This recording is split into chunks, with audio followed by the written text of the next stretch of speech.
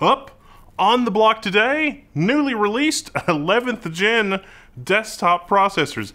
The i9 11900K and the i5 11600K sent to me from on high by Intel. Oh, and also the i7, which I picked up at retail. These are the new desktop class processors, 11th generation from Intel. Codename Rocket Lake. Rocket Lake. 14 nanometer. 14 nanometer ain't the kind of process to be raising a new microarchitecture. In fact, it's hot as heck. And there's no stock to buy them, even if you did want them. It's just the clock speed's a bit weak. And I think it's gonna be a long time before an advanced process Intel can find. It's not the 10 core, it's the 8, that's all. Oh, no. It's Rocket Lake. Burning out all the VRMs with adaptive boost. And I think it's gonna be a long time.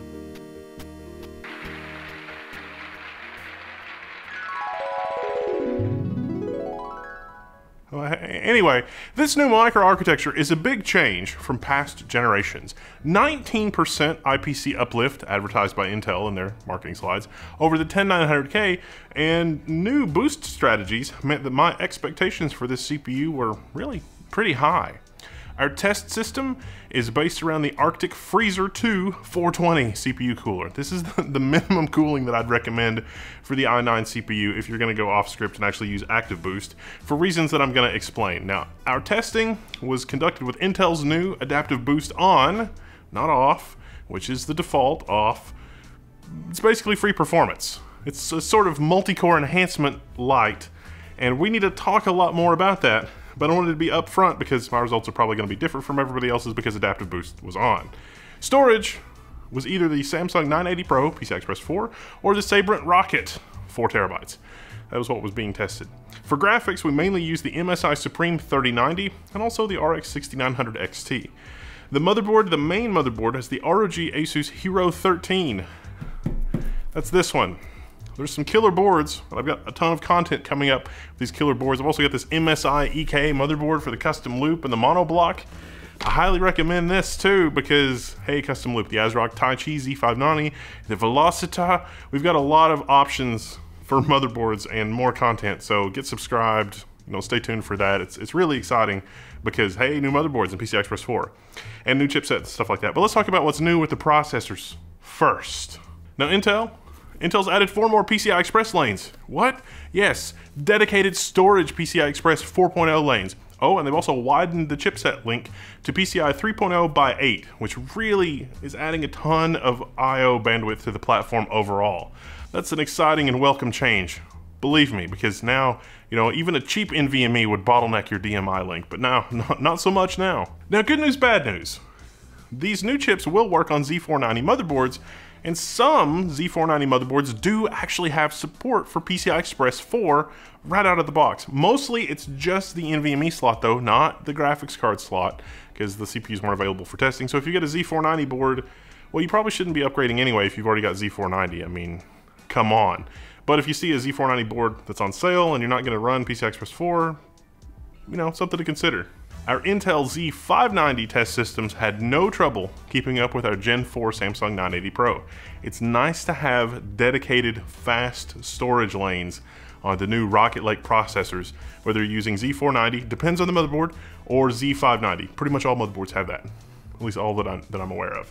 A new microarchitecture, fast PCI Express 4 storage lanes, no doubt that is what contributed significantly to our PC Mark score, which is one of the rare places where this Intel platform really pulls ahead of the competition. What's happening in this specific test really shows Intel's best strength with the new microarchitecture. It's very low latency. PC Mark aims to simulate ordinary-ish desktop computer usage stuff, and having a low latency round trip from storage to CPU to memory really drives up the score here.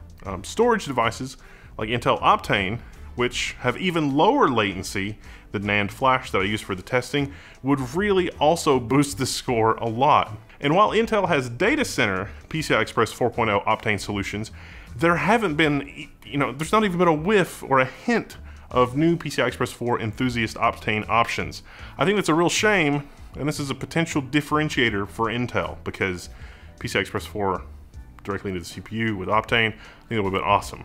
But do I think that alone would have been enough for Intel to retake the gaming crown? Well, sorta, kinda, maybe. Actually, I was expecting a little better performance for 1080p gaming, to be honest.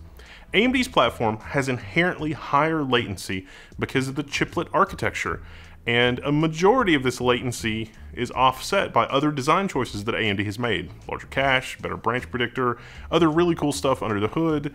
And I/O, on the other hand, is much more difficult to hide the platform latency because it's I/O, it's not CPU instructions. Look ahead's not going to really help you. With high-end GPUs like the RTX 3090 and the RX 6900 XT, one might expect the platform to deliver significantly higher frame rates at 1080p. The reality, however, is that the performance at 1080p with these high-end cards is almost the same as 1440p, and overall it's really about the same as the competition, these lower resolutions with these really fast graphics cards. It really depends on the game, and Intel can lead by about 10%, but it's a little bit of a wash. I mean, don't get me wrong, overall it's a great performer in games. If you're using something that's older than, say, like an 8700K, it could be well worth the money to upgrade. But it's a relatively small upgrade over Intel's own 10900K in a lot of cases. Yeah, I mean, the new 8-core CPU keeping pace with the old 10-core CPU, that's really good. Intel touts at least 3 different boost technologies, which is part of what helps them do that, and they're wringing every last drop of performance out of that silicon that you can possibly get. It's a lot more than they've done in the past. There's thermal velocity boost, and Turbo Boost Max 3.0. These depend on the CPU a little bit as to whether or not you get that feature, as well as adaptive boost. Adaptive boost is new, it's cool. It's like multi-core enhancement, light, I guess. How much it gives you is going to vary from chip to chip, but Intel's slide shows that it's meant to give you the most performance bump in heavier-ish multi-core workloads. Most of their boost now has been on 1 or 2 cores. That was their focus. So this affects benchmarks a little more than games. It depends on the game. And it's also off by default, because I think not every chip will be able to sustain this level of power delivery and overclocking. And because you also need really beefy cooling, hence my Arctic Freezer 2 recommendation. When we're talking about power consumption, this thing really is about 130 watts TDP in my measurements, when you're sticking exactly to the Intel specs. But at 5.1 gigahertz all-core, which is I think what you can expect of just about every i9, it's more like 260 watts through the CPU. And that needs a lot of cooling, because ideally these boost algorithms work best when you can keep the CPU under 70 degrees C. And that's no easy feat. So thanks, Arctic. Now, I actually also had the Cryo Cooler from Intel and Cooler Master. That's an easy sub-ambient cooling option. It's got a Peltier, thermoelectric cooler, and it's gonna, really bring that CPU temperature down. However, Intel locked the software to prevent you from using it on an unsupported processor, and they forgot to add Rocket Lake CPUs in time. That's probably fixed by now, but it wasn't fixed when I was working on this material, which was super frustrating. Get subscribed if you want me to go through that in Sub-Zero mode on the 11th gen Intel, because I'm gonna do that, and I'm gonna do it if I have to get out the hex editor to do it. There just wasn't time before this review. The memory speed has also been bumped to DDR4 3200, and you have per-core hyperthreading control now. You can give up hyperthreading on some of your cores for more thermal and power headroom. Technically, the memory speed is 2933 for the lowest latency 1-to-1 mode, and 3200 in a kind of asynchronous mode is supported. You can also overclock. Now, I messed around with memory overclocking a ton. There is this idea of Gear 1 and Gear 2. So DDR4 3200 versus DDR4 2933. Both 2933 and 3200 are the highest speeds officially supported, but the 3200 mode operates the memory subsystem asynchronously. So when I overclocked up to 3800, and that only worked on the ASRock board. And so I think the ASRock board is a real champ for memory overclocking. But overall, it really didn't widen the gap with the competition significantly, even around 1080p. But it did improve some benchmarks, and that'll be a video for another day, I'm afraid. Most gaming things that, you know, gamer-oriented things, I guess, 2933 is probably the configuration that you want to run, especially if you can get tighter timings than your memory kit offers. These changes signal to me that Intel has really pulled out all the stops to claw you know, every little bit of gaming performance that they possibly can from all the different corners of the CPU. Truly multi-core, you know, workloads, this 8-core CPU can't touch a 12-core or a 16-core CPU from the competition. It's just not powerful enough. It also brings new Xe graphics, which means new and improved quick sync, which is nice because quick sync is actually used for some video acceleration stuff, which is awesome. Now the iGPU maxes out at HDMI 2.0B, so you're not going to get any HDMI 2.1, but they claim that it supports up to 2 5K displays now at 60 Hz, so maybe you get a little bit more pixel clock bandwidth. It also seems to me that with the Adobe suite specifically, QuickSync is more reliable than even, you know, some things like rendering with discrete GPUs, gaming GPUs anyway, but that's a little bit more furrowed brow directed toward Adobe, you know, WTF, then a thumbs up toward Intel, because why would the QuickSync stuff be more stable than, I mean, who's not talking to who? I don't understand. Oh, and before I forget, AVX 512. AVX 512 is in the house with the 11th gen Intel. That means it should open up Intel's deep learning boost for games. Maybe, if Gabe Newell gets involved, it means we'll see modern enemy AI as groundbreaking as Half-Life's enemy AI was way back when Half-Life was released, which is quite a long time ago. With all this new stuff, I was hoping that, you know, for Linux users, I could give GVTG a go, but it seems like that's been disabled for the iGPU. I really just wanted to run a couple of virtual machines with graphics acceleration. Is that too much to ask? But alas, it's not working yet. Although, it may just be missing libraries, because this was, you know, sort of pre-launch. So I'm gonna stay tuned for that. Look out for that on the Linux channel.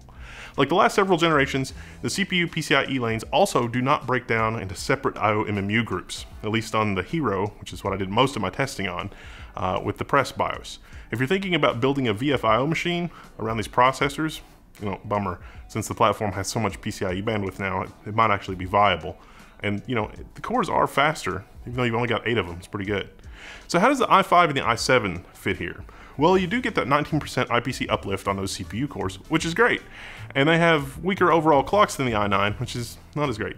I wish the clocks were a little higher on the i7. As Intel's slide indicates, you know, it's clear that you don't get the same, you know, level of boost in the fanciest boost algorithms, except on the most expensive cores, or the most expensive CPUs. But nevertheless, that i7 can hit 5 GHz all core, pretty stable. That's manual overclock though. I think the Arctic Cooler has probably a large part of the responsibility for that. I've also got the Asus ITX motherboard here, Z590, and I'm gonna try to do a small form factor build around that i5, 6 cores. I mean, overall, these CPUs, they're not bad. They are maybe not up to Intel's usual high standards, but you can tell a lot of men and women have really put a lot of work into these processors because the landscape in CPUs is getting pretty competitive. I'm not just talking about AMD, I'm also thinking about Apple with the M1 and ARM for Windows, and that's at the mobile side, but ARM on the server is also coming. This is more middle of the market. But with Intel's recent announcements, it sounds like they're poised for big changes and bold strategies, which is, I think they're gonna need that. We know that the Intel MSRP on these parts range from $539 for the i9 to a very reasonable $262 for the i5. So I think the i5, for me, is clearly the best overall deal for a gaming PC this generation among those processors, especially with the stock 4.9 GHz boost, and given that you can probably manually get an all-core overclock of 5 GHz, I'd say, with most chips, with excellent cooling, of course. The i7 11700K for $400 might be a better deal than the i9 for most workloads, but you can almost be sure that you're not going to achieve stability of 5 GHz and beyond if you do overclock, because, you know, the better bin parts will have almost certainly become an i9. Things may get better later in the product life cycle. If you are looking at this video and the 11700K has been out for a year, chances are it's going to be a better overclocker. That's just how it works. I also can't help but notice my local retailers have a lot of 10th generation CPUs. I mean, you know, honestly, if you've got your heart set on an Intel build, you wouldn't be going wrong with the 10850K either, especially if you aren't finding the 11th generation parts in stock. You give up those dedicated PCI Express 4 storage lanes, and there's no PCI Express 4 at all, but you know, that's really, to me, the biggest differentiator between 10th and 11th generation. I mean, it's a completely different microarchitecture, but the performance is really not a lot different, except at 1080p, but to get that performance difference, you need a higher end video card. You're not gonna be running 1080p anyway, if that makes sense. Is this CPU right for you or your next build? It depends. I like the i5, but you know, it really mostly comes down to pricing. At this point, any disappointment one might have around these products is because one might have expected more from Intel with these kinds of big changes. I mean, it's a new microarchitecture. The gaming performance is actually pretty solid across the board, and the PC Mark, you know, productivity score, really, that's best in class for ordinary desktop tasks. But that's a lot of qualifiers. And one thing we can be sure of, we'll look back on these processors as sort of the heralds of the start of Mr. Pat Gelsinger's time at Intel, I guess. And we already know the big bold changes are coming down the pipeline, so that's exciting. So I guess I've strayed a bit here, but it's complex. Let's discuss your build, and what you want to do, and how I can help in the forums at Level 1 Techs. I'm Wendell, I'm signing out, and I'll see you there.